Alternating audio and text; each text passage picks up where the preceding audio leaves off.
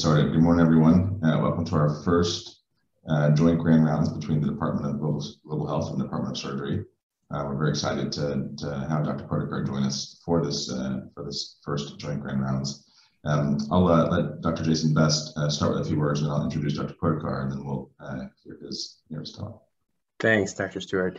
Yeah, so as Dr. Stewart mentioned, my name is Jason Bestie, and I'm an infectious disease physician in the Division of Allergy and Infectious Disease and in the Department of Global Health. And on behalf of the Department of Global Health, I'd like to welcome you to a very, very special Grand Rounds today, as this actually marks our first joint Global Health Grand Rounds co-hosted by the Departments of Surgery and by the Department of Global Health. And we're thrilled to have Dr. Tom Potokar for our inaugural speaker. We look forward to continuing these joint grand rounds in the future to bring light, and interest, advocacy, and action to improve access to the high quality and equitable surgical services around the world. Dr. Stewart, I'll pass it back to you. Thanks, Jason. So Dr. Potokar is a professor of global burn injury at the Center for Global Burn Injury Policy and Research at Swansea University. Recent past consultant, plastic and reconstructive surgeon at the Welsh Center for Burns and Plastic Surgery. He's the current chief surgeon of the International Committee of the Red Cross. Dr. Potokar has been engaged with humanitarian surgical care since the 1980s, and this has included direct care delivery, capacity building, program evaluation, and leadership for several organizations during most of the major crises of our lifetimes, and in more than 60 countries. He's been a long and devoted surgeon and advocate for people with burn injuries specifically. In 2006, Dr. Potokar founded and has since directed the most impactful global burn injury prevention and control organization named Interburns. He has consulted extensively with the World Health Organization. He's worked with our own Dr. Charlie Mock to generate landmark WHO guidance on injury and burn prevention and care. He supported the development and implementation of the Global Burn Registry based at the WHO. And he recently hosted the first meeting of the WHO Emergency Medical Team's Technical Working Group on burns. I had the honor of first meeting Dr. Potokar at the World Health Assembly in 2015. What inspired me most about our conversation was his provocation to improve burn care, not only by building capacity globally, but also by unlocking human potential and capabilities. I was and continue to be grateful for his experience and wisdom and dedication, including to some of our trainees like Dr. Kajal Mehta.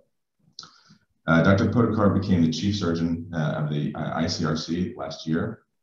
163 years before his appointment, Henri Durand, a Swiss businessman, was traveling through present-day northern Italy immediately after the Battle of Solferino between the French forces under Napoleon III and the Austrian forces under Emperor Franz Joseph I. This was the last battle in history where the armies were under the personal command of their monarchs. The combatants totaled nearly 300,000 people, and Durand arrived just in time to witness the unimaginable suffering of tens of thousands of men lying shot and bayoneted, awaiting their deaths in the absence of battlefield care. In his memoir entitled A Memory of Solferino, Durand posed, would it not be possible, in a time of peace and quiet, to form relief societies for the purpose of having care given to the wounded in wartime by zealous, devoted, and thoroughly qualified volunteers? Durand's advocacy and direction led to the International Red Cross and Red Crescent movement and the Geneva Conventions and the four fundamental principles of humanitarian action, including humanity, neutrality, impartiality, and independence. Durand later won the first Nobel Peace Prize for his vision. ICRC, which is the exemplar of humanitarian surgical care, is now planned and organized by Dr. Potokar, a zealous, devoted, and thoroughly qualified humanitarian, surgeon, and health system engineer. Welcome, Dr. Potokar. It's a true honor to have you with us this morning, particularly given all the global crises. And thank you for your precious time with us. Thank you very much, Barclay, and thank you to all those who have joined up on this this webinar. I'm very grateful to what seems to me quite early in the morning, 6:30. It's 3:30 over here, as I've said, so a little bit more sociable. And thank you very much for those comments. And it's a great honor for me to be the the talker at this first joint surgical and global health inaugural meeting that you're having, and I hope one day when things get a little bit easier, I'll be able to actually come over and visit, because it's something that's been meaning to do for some time and just not yet got round to it due to COVID, etc. So I shall share my screen if that's okay, and start the presentation.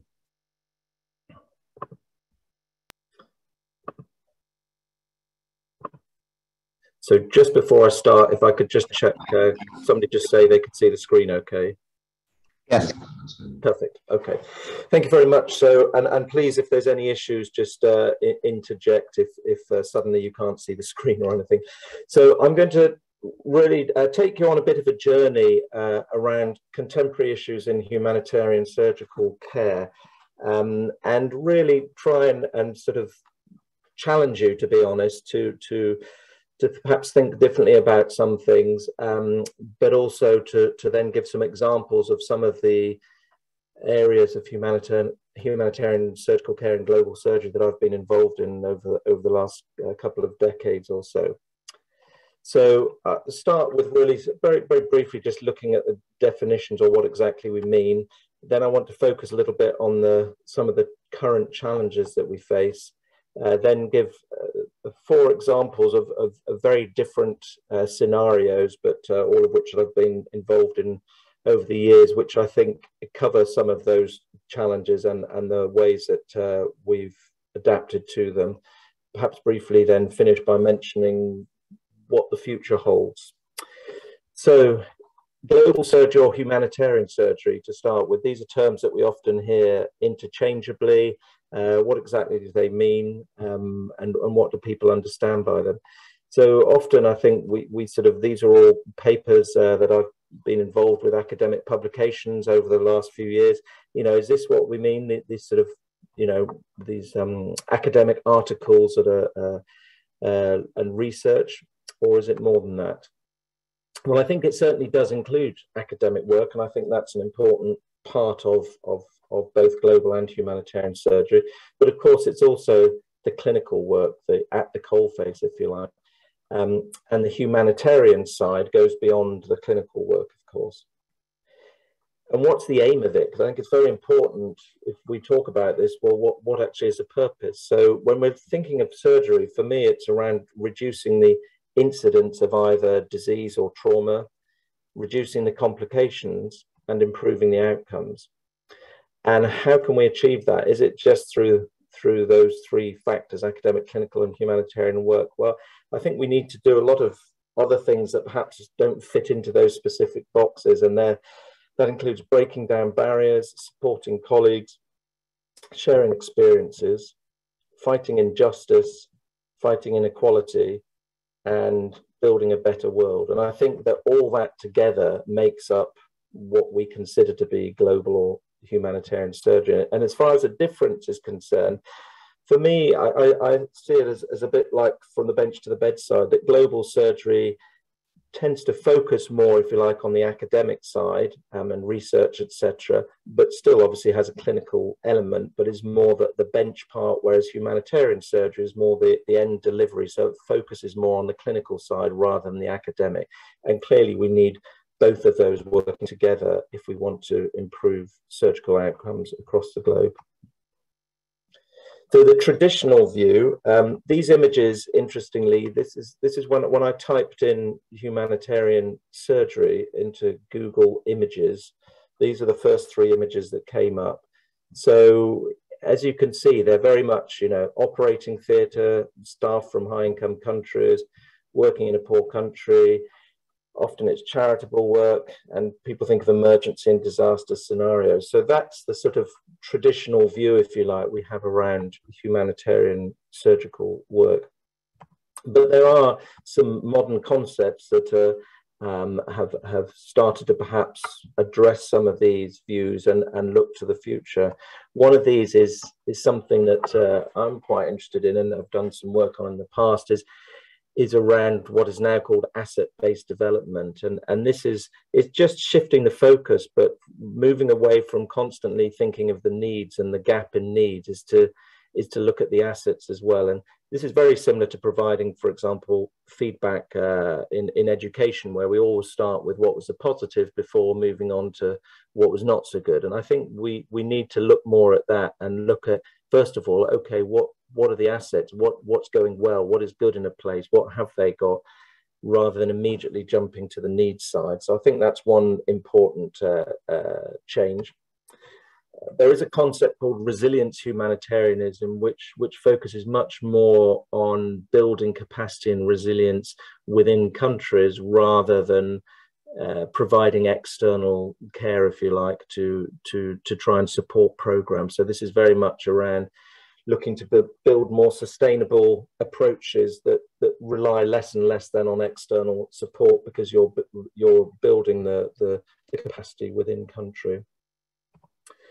The systems approach, so moving perhaps away from very focused, but looking at a whole system, and that understanding that if you want to change outcomes and improve outcomes in surgical care, then what happens in the operating theatre is one small part of a very complex integrated system that starts with where the injury takes place and can involve transport, access, pharmaceutical companies, politicians, energy companies, everything in the hospital, from the cleaning to the anesthesia to the surgery, family. So it's a much more complicated system, and whenever you make a change to one part of the system, it has an impact on the other part of the system. So I think that's something that has increasingly had an impact.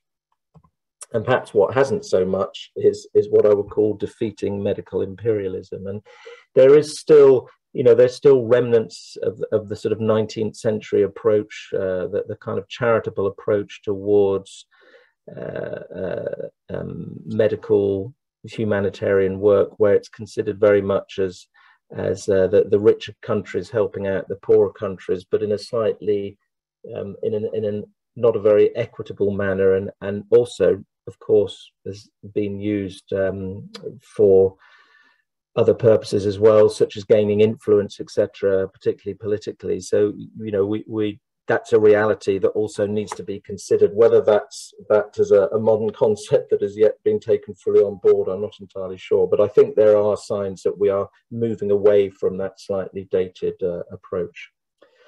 So what are the challenges? I mean, these are by no means comprehensive, but these are, I think, some key challenges across the board in terms of human resources, funding, access, education and training, research and impact evaluation. So I'd just like to address each of these briefly, and obviously any of them could be a topic in itself. We could go into great length, but I just want to highlight some of the key points from each of these.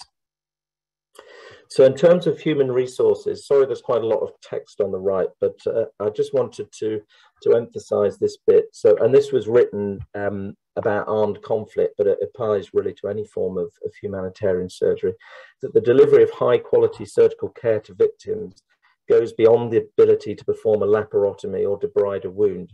Putting knife to skin under pressure, perhaps in an insecure environment with resources running low and limited chance of referring patients onwards, demands specific knowledge, particular skill set and certain personal characteristics. It also represents the tip of a pyramid and the final stage in a process of decision making influenced by sound clinical principles, astute situational awareness and assessment, resting on a foundation of humanitarianism, impartiality, neutrality and independence. And I must admit, in my years of working in the humanitarian field, if you ask me what is the most significant driver, if you like, for change and for improvement, it's what I've put at the bottom of that pyramid. It's commitment, motivation, honesty and respect of those people working not just in the health field, but in any field that contributes to improving health outcomes. And then, of course, people must have the knowledge and skills that are appropriate, and then they must be in a position to be able to make decisions to have an impact. But I think there's been a tendency in the past perhaps to focus too much, and still is in fact, to focus a little bit too much on the middle part there, on the knowledge and skills. And we constantly hear about training, and I'll come on to education and training, but around training programs and about teaching and what we can give and teach and train. And I think sometimes we overemphasize the technical skills and knowledge and perhaps underemphasize these other things, which are a combination of, say, human factors and behavioral issues, which actually have a very, very significant impact on whether things happen or not. So funding, this is another issue, and there's often a tug of war, if you like, between two opposing elements for this. One is what the needs are, and one where the money comes from in terms of grants, donations, and bursaries. So I've worked as a professor in the university for some years. I'm no longer there, but the grants, the system is very much based around what is available in terms of funding and grants, and then what can we do that will line up with that grant and give us a better opportunity. And actually that's the wrong way around. We should be having the needs first and what we need to do, and then the money should follow that, rather than looking to try and fulfill the demands of what the grants and the donations and the bursaries are. Because these are all influenced by many things. These are influenced by politics, particularly if their grants are so, you know, some of the biggest donors are government donors. They're influenced by the sort of the trends and the fashions, if you like, and even, or I'm not talking about you know, fashion in terms of trends of what people look like and stuff. I mean in terms of fashion, in terms of what is top of the list at the moment, you know, and it changes from, clearly at the moment, you know, there's been a huge investment in COVID, for example. You have issues related to gender that can become very much the top of the pile for a period of time, and then, you know, they get replaced by something else. And there's things that often are left very much at the bottom, and burns would of course be a good example of that, which often is neither fashionable nor trendy. The media have an influence because increasingly, of course, because of social media as well, but what actually gets put out. And sometimes that is not necessarily, as we all know, what we see in the media is not always a very true reflection of reality. Corporate policy, so when donors are very, very wealthy companies and corporations, etc., well then clearly they have their policies, and we've seen recently with the buyout of Twitter, for example, how, you know, individuals now, very few number of individuals around the world control a huge amount of the media, and clearly, you know, their ideas then will influence their policies. Geography, you know, a lot of donations and grants are linked to geographical regions for one reason or another. And often it's the loudest voice, and the loudest voice is not necessarily, just as we know in the mass casualty situation, is not necessarily the person with the biggest problem, and that's the same in healthcare in general. And applicant bias, and what I mean by that is, you know, those that have worked in the system a long time understand the game to an extent in terms of applying for grants and bursaries, and know how to make their way around them, so therefore they are more likely to be successful in getting funding. And of course, influence. You know, the people are, you know, there's those that have the right connections with the right people or the right organisations, and are able to influence where monies go. But it's not just the sort of battle between the needs and the financing. There's also between what are the actual needs and what are the perceived needs. And these are not necessarily the same. And when we talk about the needs, do we mean the needs of the individual or the population or parts thereof? Because they can be very different. Do we take an approach of the most good for the most people, a sort of utilitarian type approach? How do we define suffering? You know, if we say humanitarianism is around reducing suffering, you know, it's very difficult to equate different levels of suffering and say, well, this is more than that, or this one deserves more than the other. So it's difficult to actually define that. And do we focus more on the quality of life or on the quantity of life? So all these will impact on whether we're looking at and what people consider to be the actual needs or what perhaps they perceive to be the needs. Access has always been an issue, and I think if anything it's probably getting worse. And I would suggest, are we really getting to where the needs are the greatest? And if we think of these countries over the last decade or so, are we really in these countries getting to where the needs are actually at their highest? So there was a lot of difficulties in Syria, for example, accessing patients, and even now in Ukraine, for example. We've seen with areas under siege, such as Mariupol, that's the area where the needs are going to be the highest. But at the moment, it's just not possible to get in there. So often, then the funding and the resources get diverted to where the needs are perhaps not the highest. Education and training. Just like access to healthcare, I think it's important to look at this in terms of equality and equity, etc. Should we provide education and training the same for everyone? Well, no, because clearly people's needs are different. So we need to be very careful about how we deliver training. The reality is often the case that those actually get the most training are perhaps not necessarily those that always have the highest needs. And this is the same across the board. It's the same with research as well. And we see this 90-10 divide where most of the resources are spent in parts of the world where the needs are actually the least. Equitable distribution. I think we do need to look at equitable distribution in terms of education and training, and balance what we do and make sure that any programs are adjusted to fit what is required and to fill those gaps. And so therefore there's a lot that needs to be done with education and training to make sure it is appropriate, relevant, etc. And of course, liberation or justice is when you remove those barriers, just as we remove them ideally in healthcare, but also in terms of education and training as well, so that everybody has equal access. So who needs to be taught? What do they need to be taught? Where do they need to be taught? And how do they need to be taught?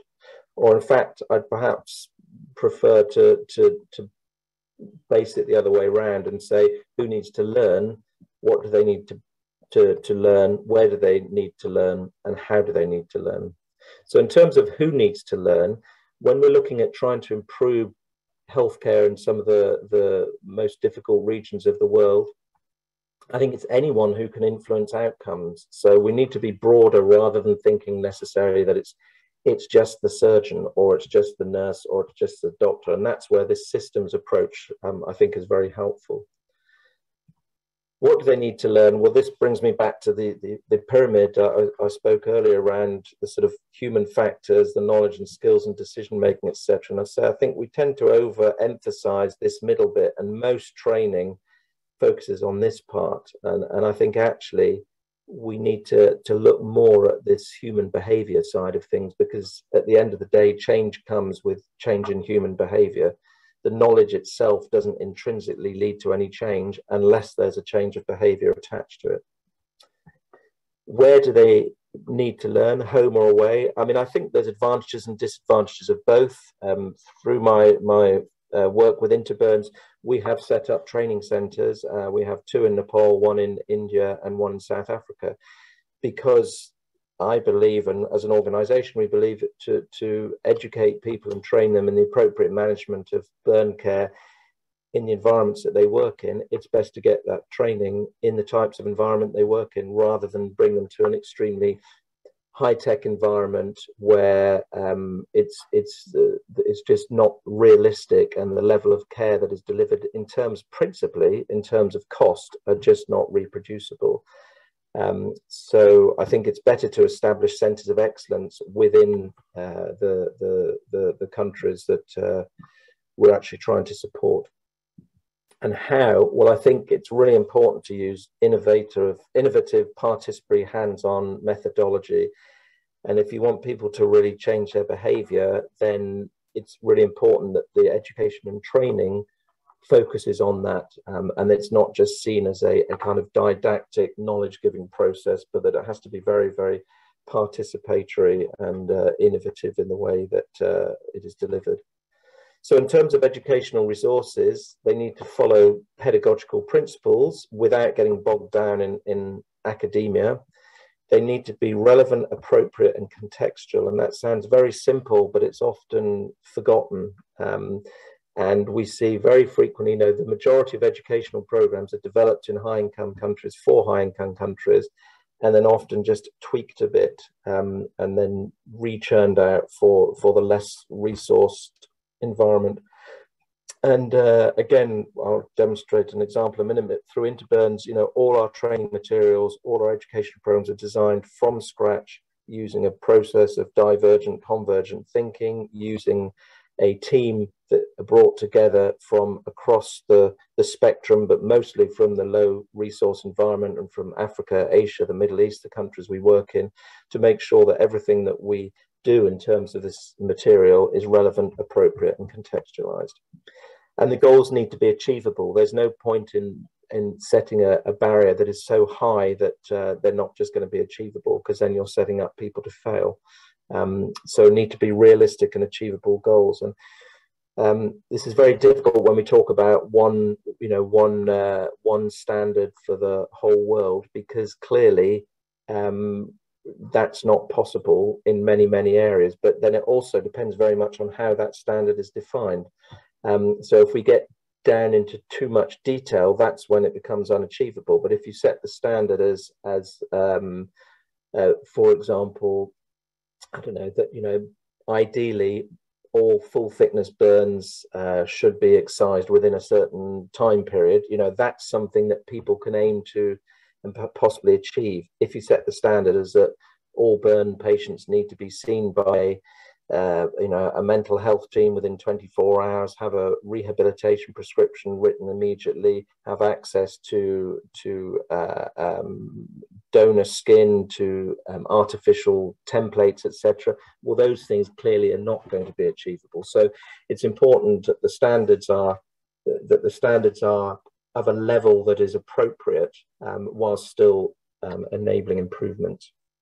And the focus should be on knowledge to action rather than just knowledge. So knowledge to action is a really important part. And I think any educational resource should be designed to inspire and motivate people as much as to just give them knowledge. So here, just some examples. So this is in terms of the pedagogical approach, as I was talking about. Here's a lesson plan that we've developed, for example, at ICRC for the Fundamentals of War Surgery training program. So you can see here, this is a clinical components on blast injury. It says very much, this is the intended learning outcomes. These are the topics. This is the method of teaching, what the purpose of the session is, the sequence, what materials and equipment are required, what supporting documents, and then more detail on the actual activities and exactly what they involve. And so this enables a course such as this then to be much easier to teach a faculty, to deliver it. The course itself is standardized, the outcomes are standardized, and everyone understands what is going on and what the purpose is.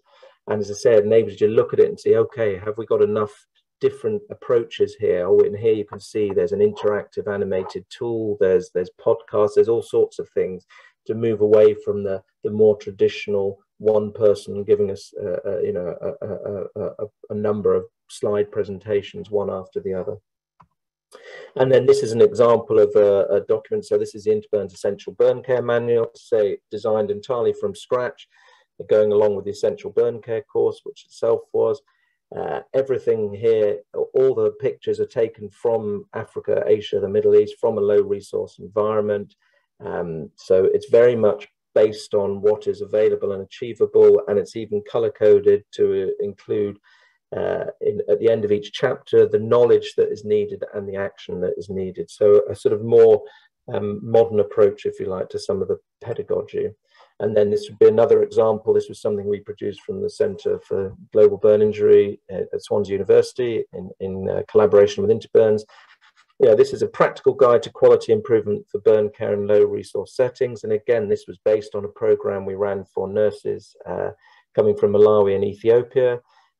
and they were involved in being taught about quality improvement and implementation science, and had to actually produce a quality improvement project over the course of the program they did. And then we used those to illustrate this manual on specifically looking at quality improvement based on case studies from Malawi and Ethiopia and real life situations.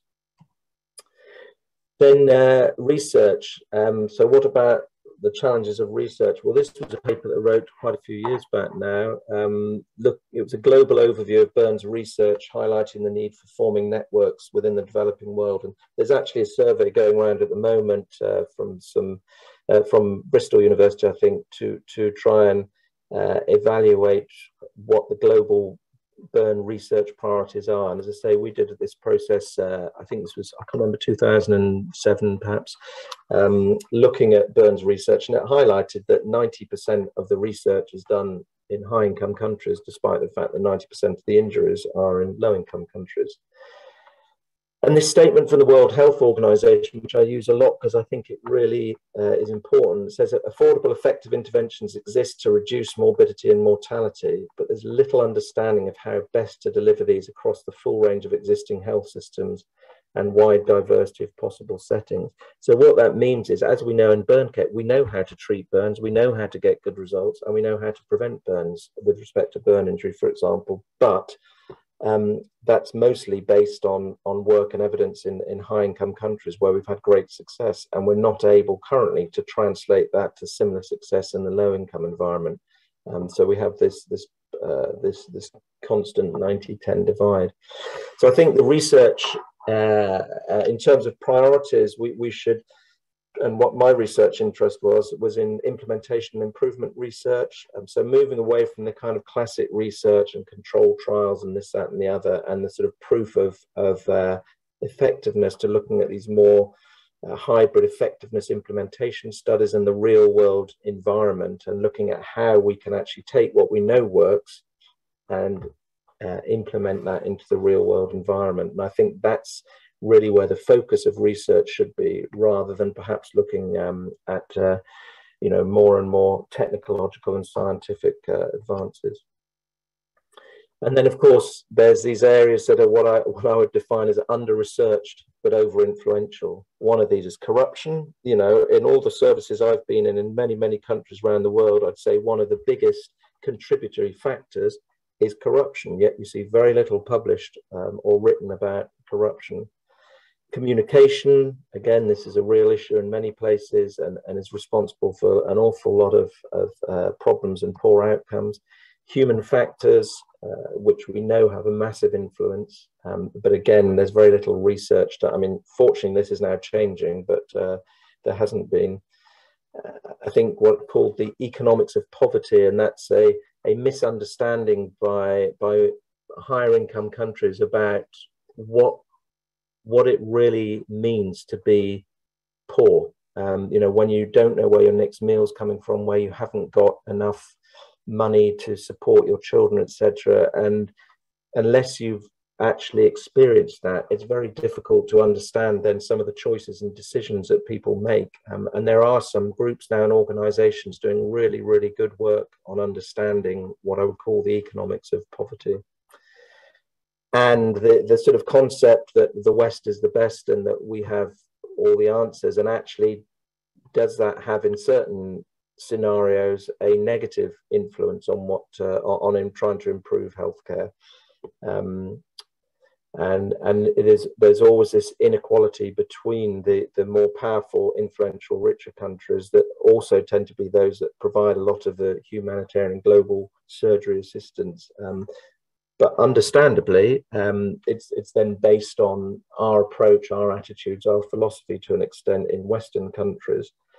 And I think we need to look a little bit more at that. And that's why it's so important to engage with and try and make the relationship and those we work with a much more equitable relationship, but a much more equal, in the sense that equal partnerships, rather than this more sort of parochial, a more sort of approach where there's one side that has rather more influence and power than the other.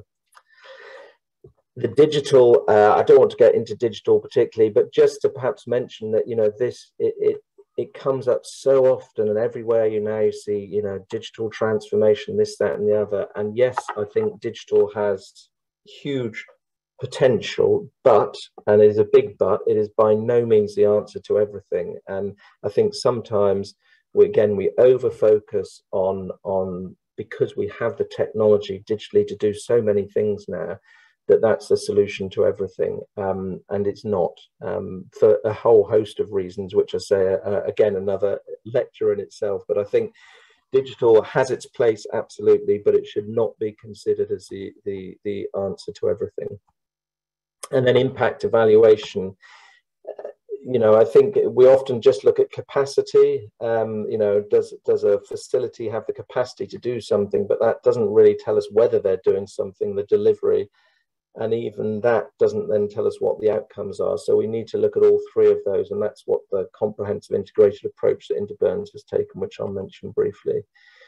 We're not very good at defining good versus bad outcomes, and outcomes research and outcomes evaluation is a really an area within global health and humanitarian surgery that I think really needs a lot of work to try and be able to define some reproducible outcome measures. The impact evaluation is often based more on the donor demand, so what the donor wants to know about, rather than necessarily what is actually having a true impact. And the time frame for change, particularly with you know, global surgery and healthcare, can often be a very, very long time and go way beyond the time period of a grant. So it is difficult to demonstrate impact sometimes. And bad can be good. And what I mean by that, for example, is just a simple example would be something like a burn service. It depends what you're measuring. So if you measure mortality, you may find your mortality goes up in a burn service, with the understanding being then, well, it must be getting worse, but actually it could be getting better. And the reason that the mortality has gone up is because the service is so much better that people are sending patients with much, much more severe injury, and therefore their mortality has gone up. So, you know, the impact evaluation needs to be very thoughtful, and it needs careful analysis. And do we look at quantitative data or qualitative data? It's easy to look at facts and figures, but that's not necessarily always going to give us the best answer. So I think in terms of what we can do for that, think of the end before beginning. So think of what sort of things can be measured and monitored throughout the process of any intervention, and at the end of it, before even starting. Collect as you go, because it's much easier than trying to look back afterwards. Broaden the definitions in terms of impact, to try and widen them as much as possible. If it's related to donors, for example, then it's better to challenge them about measuring impact before rather than afterwards, when they will be less, perhaps less interested in hearing what they will see as excuses. And it's important to gather stories as well as statistics, because that human touch is often very, very impactful. It's not just numbers on a page. So now I'm going to go through this really quite quickly, because I know it's already 10 past. So I just want to go through these examples of, this is really now just putting some of that into context, but also just giving some examples that I've been involved with that helps as well, I think, demonstrate the breadth of humanitarian surgery and what it means. So I'm going to start with reconstructive war surgery. So war surgery was traditionally seen as saving life and saving limb.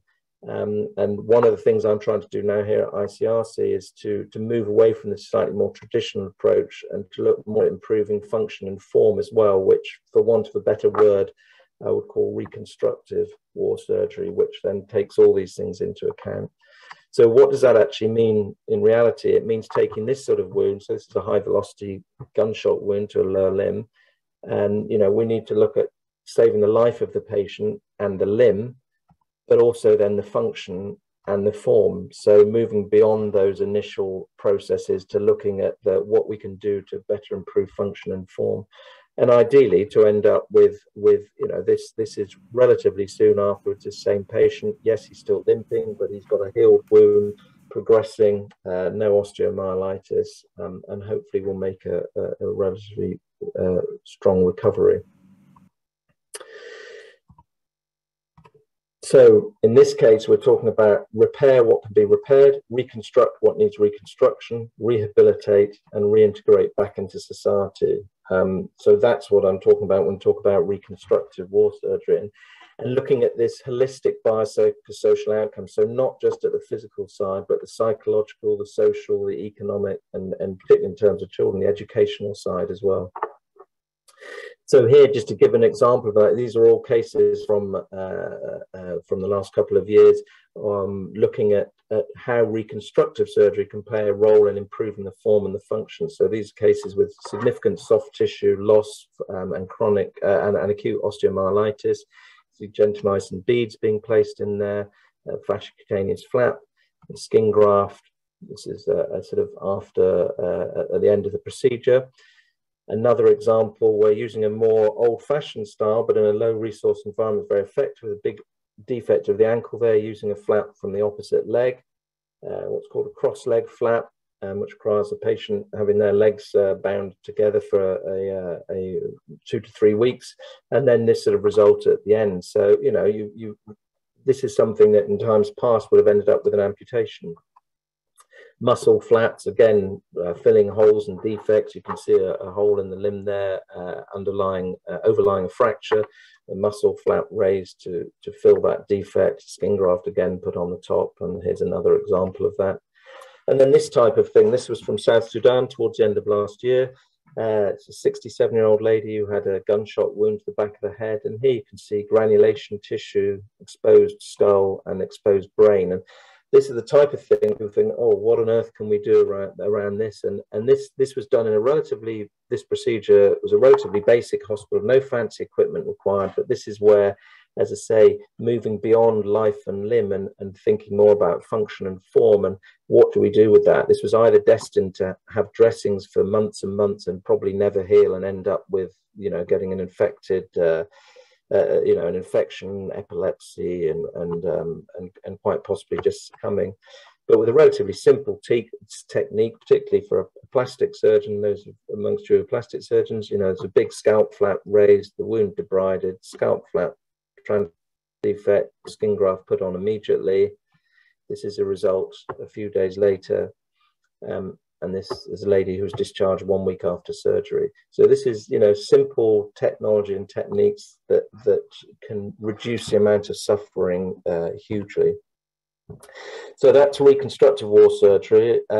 Comprehensive integrated approach. This is what I've done with interburns for many, many years, and it's been published now based on all our work. Trying to improve quality and capacity building in low and middle income countries for burn care. And the process is around defining standards, assessing the assets and the needs, the gap analysis, implementing action, and then assessing impact. So these standards was the first step, and this was a process done through a Delphi type process at a meeting held in Nepal, 2012-13, with 30 participants, to set standards for burn care services in low and middle income countries for both for basic, intermediate and advanced level care. And then to develop an evaluation process that goes alongside this, looking at capacity, what are the resources, delivery, what is done, and outcome, what are the results. And then there's gap analysis is done, tailored program designed, and then monitoring the evaluation. So this is the sort of the integrated approach, if you like. So here's an example of a scorecard, and this has also been published recently as the delivery assessment tool, which is now done in many countries around the globe. It's done independently in Palestine. It's been taken up by the Ministry of Health in Ethiopia. It's been done using our app and our facilitation guide without any formal face-to-face teaching in Nigeria, in Mongolia, and in Papua New Guinea. And this takes 10 areas of burn care and scores them all, and you end up with a scorecard. And the way the scoring works is quite complicated, so I don't want to go into too much detail. But if you look at something like surgery, you have a total score of 10, and you know you have out of 2 for emergency surgery, early excision and grafting, burn reconstruction, surgical capital, so-called capital. So if you take something like excision and grafting, well, if you do none, then that's 0. If you're not doing it, but steps are in place to address this, you score a half. If you're delivering it to a limited degree, 1. If you're delivering it to some patients, 2. To the majority, 3. And to all, 4. So you can see it's very kind of granular, and you end up with a total score out of 100. And then that will deliver a score sheet like this, which gives you the 10 areas, policies and procedures, activities, burn care team, surgery, etc., etc. And then on the right here, you see this then highlights what the gaps are, and the areas that are emphasized in blue are what the team themselves decide are the priority areas and what they need to do. So this is proven to be a very effective system using the standards, participatory self-evaluation, gap analysis, QI scorecard, prioritize actions, implement. And this then requires an integrated education and training portfolio, which again, we've developed, as I say, entirely from scratch, which includes community burn care and prevention, basic burn care, essential, advanced, comprehensive burn care training retreats, training centers, online support, faculty training, but also a non-clinical program, which includes things such as the QI, online implementation improvement course, academic writing workshop, etc. And we know with this approach, we did a study looking at services in Nepal and Bangladesh, where we implemented this approach. And here you can see this is the score of all the services between 2016 and 2019. You can see there's an upward trend in all of them. So this provides sort of good evidence to say that this approach does actually work. And then just moving quickly on to emergency assistance, another sort of area. So this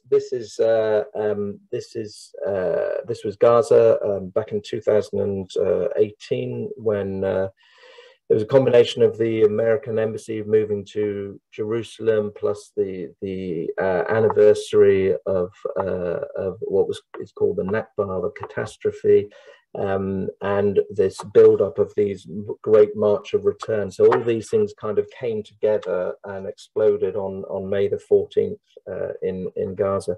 And here, this is the main hospital. So this was quite early in the morning. See, there's not too much of a crowd there. There's 2 ambulances, another ambulance. The security here, they shut the gate in between. This is a triage sort of area in here, and so it's quite relatively early on. You just hear another ambulance coming in. Hear the sirens coming up there, and you'll see that the gate will open in a second. Let the next ambulance in, coming down here.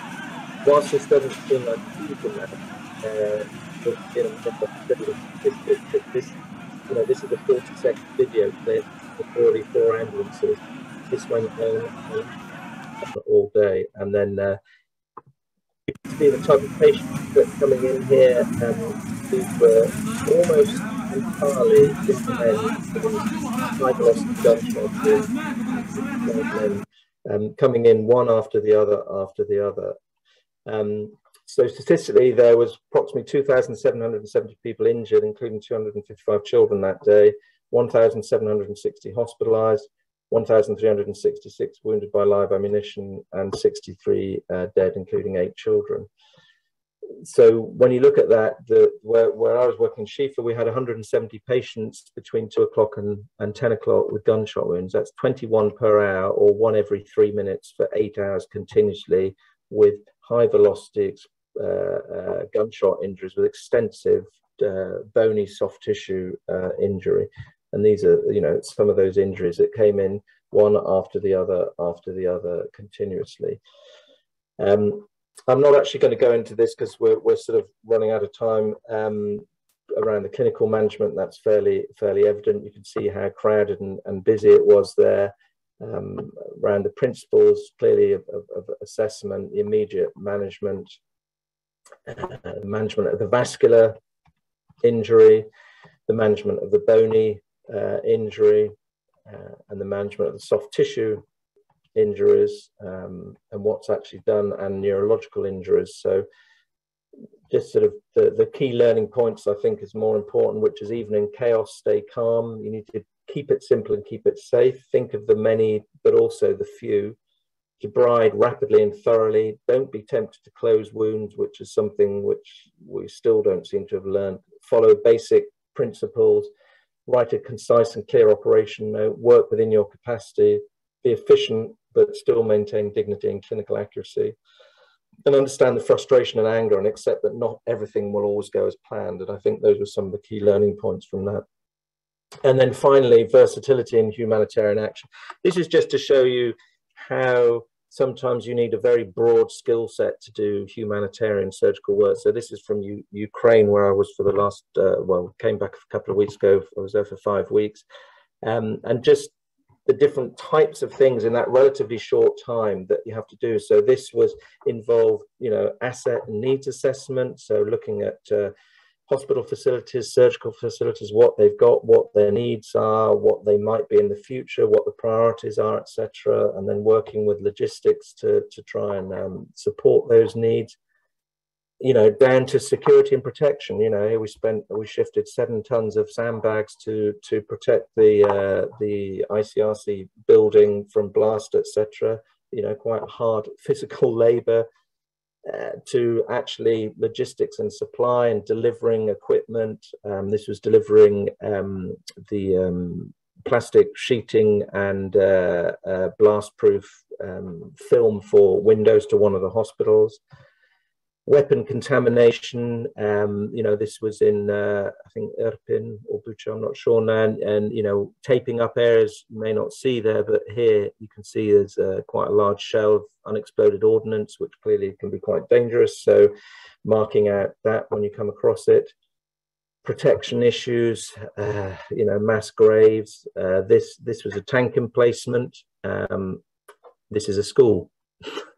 And also doing medical examinations of POWs, etc., and then actual clinical care. So this was in Irpin, I think, where, you know, there was just still some people in the street who were suffering from problems, and very vulnerable people left in bombed out buildings, etc., who needed healthcare.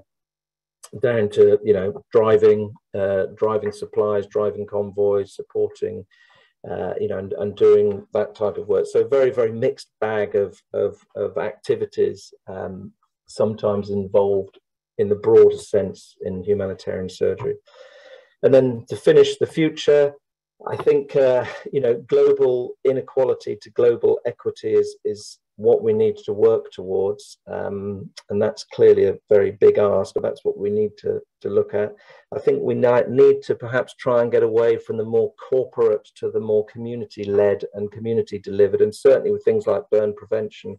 Again, I haven't mentioned there, we've done a lot of work on that, and community participation is the answer to that. And whilst we're moving to a more and more connected world, etc., I think we mustn't forget that, you know, humanity is very much community-based.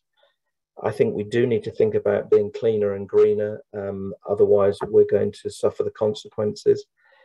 And I think perhaps sometimes we need to not overemphasize technological solutions, but really understand that most things require behavioral solutions. It's you know, whatever technology you have, you still have a human being at the end of it, and you need to be able to, as I say, knowledge, etc., and technology without behavior change don't have such an impact. And we need to put health before wealth.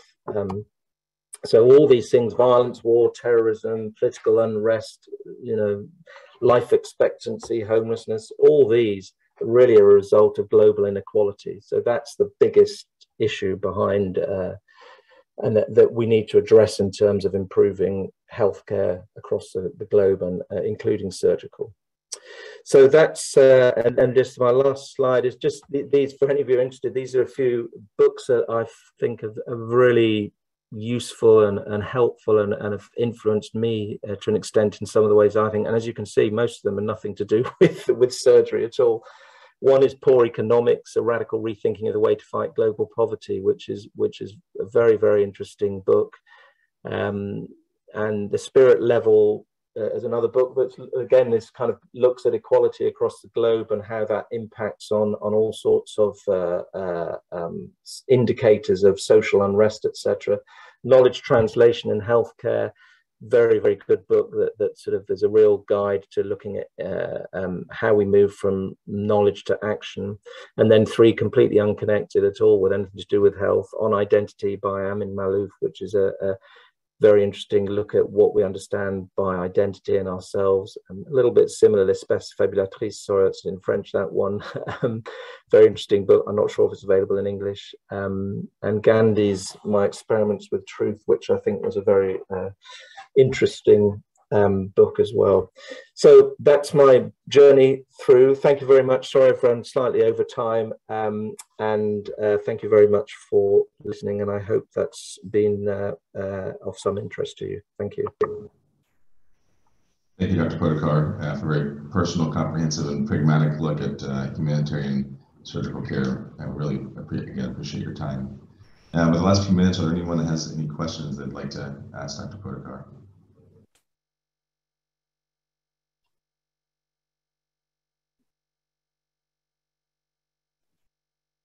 Go ahead, Hannah. Good morning. Thank you so much for coming to speak with us. You mentioned the impact and the outcome research, which in the context of humanitarian surgery is hindered by the lack of trauma registries or shared data repositories. And I was wondering if you could speak a bit to your thoughts about possible opportunities for data collection, standardization and data collection and sharing among humanitarian surgical actors.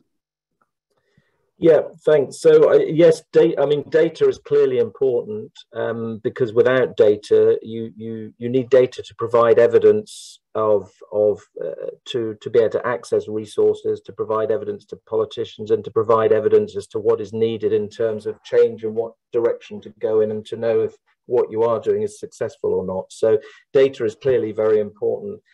I think that data exists at different levels, and I think again it is important to have global data that you're able to is standardized, and you can then look at different places across the globe and see how they perform, if you like, with respect to each other. But I also think that when it comes to actually influencing and impacting change, as I say, it comes down then to the actual service delivery at the coalface, if you like. So you can collect data on, the global burn registry, for example, is a good example, and it's a very good data set because it's easy to put in, and even I can do it, and I'm hopeless on computers.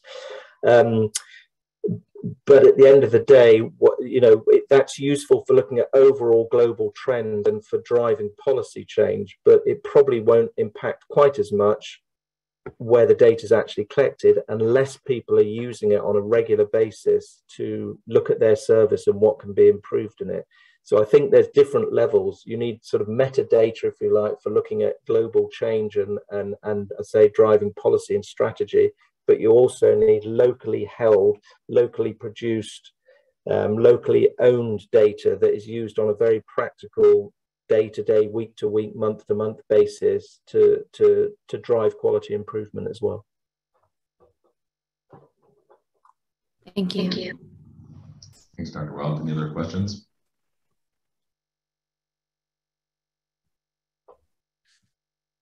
Dr. Mark? Good to see you again after about 10 years? Actually. Tom and I did a lot together at the WHO when I was there in the late 2000s. Really did great work promoting burns, Tom did, very neglected topic. So great to see you moving along on all these great, important things. So one question, in a place like Ukraine, where there's so much devastation and, so many hospitals where the local surgeons are providing, most of the care, how does ICRC, I saw you, show like, I think 3 or 4 different towns where the ICRC was working. How do you pick among all those, and how do you sort of maximize the influence of, what a few outsiders can do, with so much need? Yep. Thanks, Charlie, and good to see you again. It's interesting in Ukraine. I think to an extent the rest of the world and the humanitarian sector as well were very much behind compared to Ukraine in preparing for this. It was interesting. I was there quite soon after it started, a week or so, and actually most people I spoke to within Ukraine, within the health sector as well, you know, knew that this was coming at some point. They didn't know specifically the date, but, you know, they knew it was coming and were actually quite well prepared. And I think it's important that there's a tendency whenever there's a disaster or catastrophe somewhere, that we just kind of habitually, our brain tends to think of it automatically almost as a low resource environment. Of course, Ukraine isn't. You know, Ukraine was a highly functioning, very, very sort of modern resource with a very extensive healthcare system. So in actual fact, on the ground, this scenario, because we constantly get asked about, you know, people saying, oh, can we come and help, and do you need surgeons and blah, blah. The reality is currently there's not a huge need, for example, for clinical staff to be there. They have enough staff, they have the expertise, they have the skills, and they're currently not overwhelmed. Horrible it is, but just in terms of crude numbers across the whole country, when you average it out, you know, they're not currently overwhelmed and unable to cope. But again, this does also relate to the fact that, you know, there's areas where people can't get to, including ICRC, where the needs are probably higher, and there are more needs. In terms of access and how we sort of choose as an organization, well, ICRC, as you know, is the sort of the holder of international humanitarian law. We have a different role from other NGOs, whether that's MSF or Emergency or any other organization, which puts us in a unique position. And our mandate, if you like, is to work on, you know, across different sides. And some of you may have seen that the sort of social media outcry and abuse we got at one point in Ukraine, because the president had visited Russia as well, which you know, there was a lot of mistruths spread about that, and actually he'd come to Ukraine first, and, you know, because we are neutral and impartial and independent, we work on both sides, so clearly we have to see both sides. In terms of getting to some of these places, there's an ongoing debate to an extent around security and what level of security risk we're able to accept, and I think there's some changes in that which I would see for the positive, which kind of means that we need to push a bit harder, I think, rather than you know, stepping back.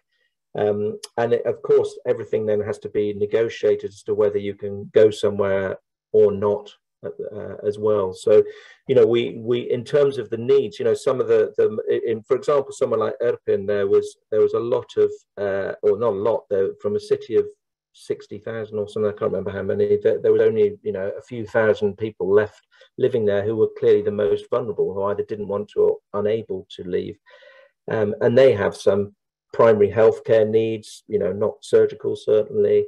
And what's needed there was making the place safe, because there's so much unexploded ordnance around, and resupplying things like water. And I'm pleased to say just a few days ago, we managed to get the water supply back into Irpin. So a lot of WATHAB type stuff to do. Clearly there's a lot of protection issues. So it's you know, we have teams working across, not just in health, but health protection and, you know, mental health as well. But and I say WATHAB and economic security, providing funding for people to get the essentials, etc.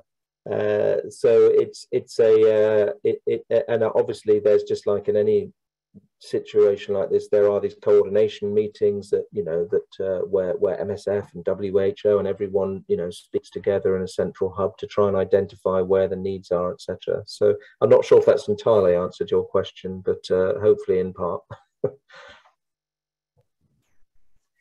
Thanks again, Dr. Potokar. Again, we appreciate your time. We know how precious it is, and thanks all who joined for our first joint Global Health and Department of Surgery Grand Rounds. And look forward to next year's opportunity. And thanks again, Dr. Potokar. Thanks very much, and I hope you all have a good rest of the day there. Thanks. Bye, everybody. And thank you, Dr. Potokar, again, on behalf of the Department of Global Health. That was absolutely amazing and fantastic talk. Thanks, Jason. Bye-bye.